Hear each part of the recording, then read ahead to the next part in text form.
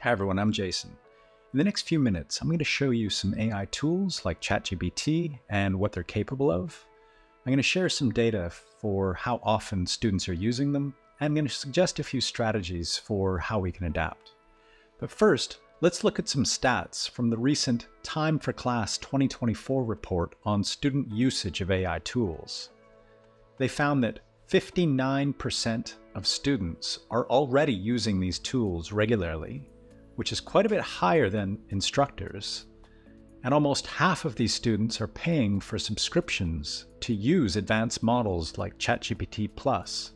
And again, students are much more likely to pay for these models compared to their instructors, where only 13% have a subscription. Now, students aren't just playing around with free tools, they're investing real money into AI for their studies. We really need to pay attention to how fast this is moving. Now let me show you what these AI tools can do right now. Watch this. I'll take a multiple choice question from a recent quiz, paste it into ChatGPT, and in seconds it gives a perfect answer. But it's not just simple multiple choice. Check this one out. Here's a complex short answer question asking students to apply prospect theory to analyze human risk behavior. I take a screenshot, paste it into ChatGPT, and it generates an insightful, well-articulated response that smoothly incorporates the course content. This is the kind of work we'd expect from our top students. Now let's really push it. I'm going to give ChatGPT an entire essay assignment. Here's the assignment sheet with learning objectives, essay requirements, a description of the various sections, and the assignment criteria. Then I simply tell it what I want. 2,000 words in the style of top cognitive science journals, well structured with at least 6 references. Then I copy and paste the entire assignment sheet, and just like that, ChatGPT delivers a comprehensive essay that meets all of these requirements, complete with properly formatted citations. Now this would take a strong student hours to pull off, but what about assignments that seem impossible for AI to handle, like presentations or videos? Well, let's see. After writing our essay, we can just ask ChatGPT to convert it to a basic description.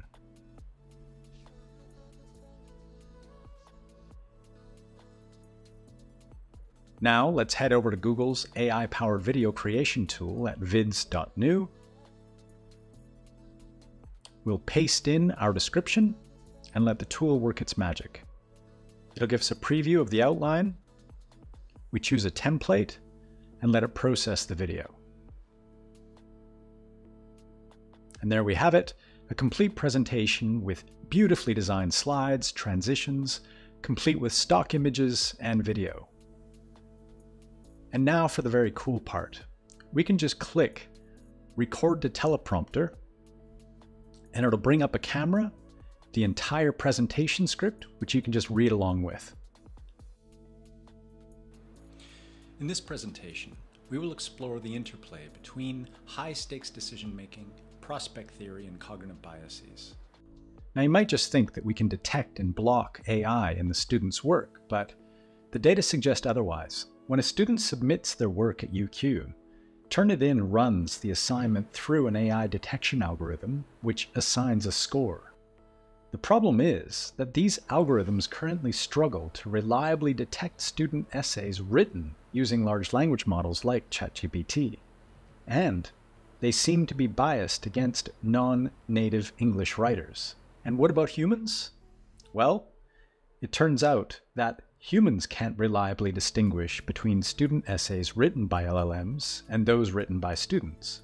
In this recent paper, the researchers secretly submitted 63 exam answers generated entirely by AI to 5 undergraduate psychology courses, and they found that 94% went undetected by markers, and the AI-generated answers averaged half a grade higher than real student submissions.